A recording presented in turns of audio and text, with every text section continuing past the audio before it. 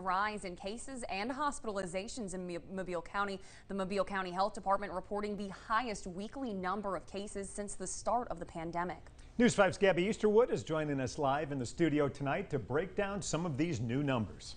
Well, Pete, the numbers speak for themselves with high increases each week in July and now hitting that record number of 3,123 positive cases in the county. Now, the health department expects another record to be broken this week as well. I would like to say happy Monday, but this is a very not happy Monday. Frustrations coming in high as Mobile County Health Department reports their record number of weekly positive COVID-19 cases. There is no end in sight. Since May, case numbers have skyrocketed. At the beginning of May, cases were relatively low, sitting at the mid-100s. In the last 2 weeks, we have increased over 2,000 cases. The record number of cases sitting at over 3,000. It's the highest rates of COVID transmission that we have seen in this entire pandemic. 32% of those who got tested positive last week, also setting a record. And those in the younger community continue to make up the majority of positive cases. 60% or so of the cases are in people who are 18 to 49 years old.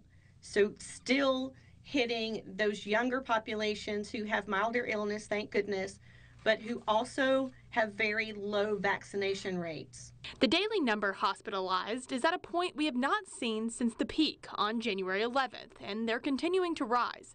University Hospital ICU is at 100% capacity, and other Mobile County hospitals aren't far behind. Overtaxing of our hospital, our entire healthcare system actually, that could be avoided with higher vaccination rates in our community. So please, even if you don't think COVID will impact you, think about the impact of an overloaded healthcare system on you and your family. Into pushing for those unvaccinated to get vaccinated, Dr. Murphy also says she encourages all of those in Mobile County to follow CDC guidelines and to wear a mask indoors, regardless if you're vaccinated or not. Reporting live in studio, Gabby Easterwood at WKRG News 5. The Alabama